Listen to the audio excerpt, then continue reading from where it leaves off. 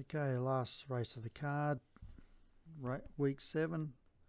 It's the Crisp Novice Maiden Chase. I believe Crisp was an Australian steeplechaser. Ran a famous second in the Grand National. It's 2 mile, 2 furlong. Diamond Distant is the highest rated runner for the strong J Harrison stable and should be favourite.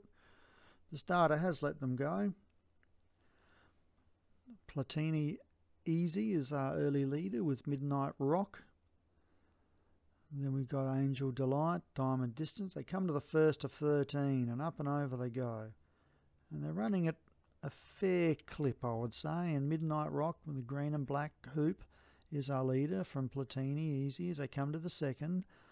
Then we've got Angel Delight made a mess of that and dropped back to fourth with Diamond Distant in the third.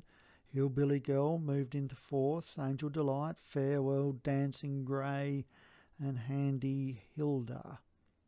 So run past the winning post. And 14 furlong to go and over the crossing. And it's Too Easy, Camp Easy, Platini Easy.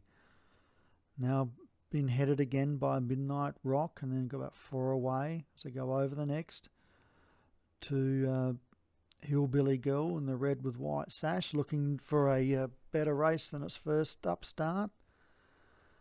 Then we got Angel Delight from Diamond Distant, Dancing Grey. So they come to the fourth and up and over they go. And Farewell is second last and Handy Hilda is last. And this small field of 8 has strung right out. They come to the fifth. And up and over they go.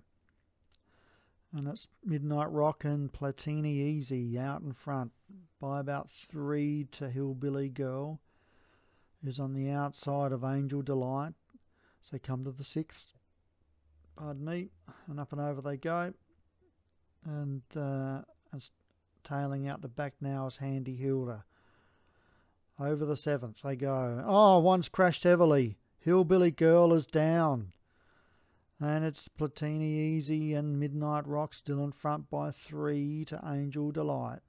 A length away in fourth is Diamond Distance. They go over the next one.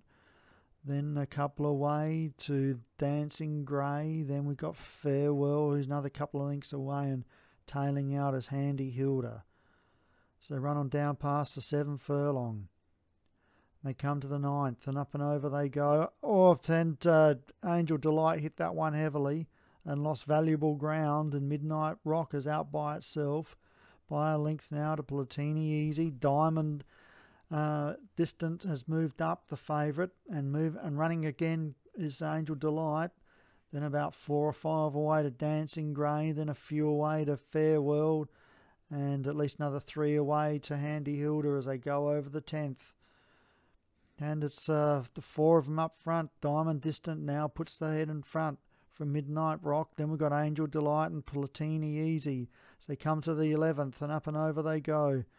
And then back behind them is Dancing Grey with Farewell, and then forget about Handy Hilda.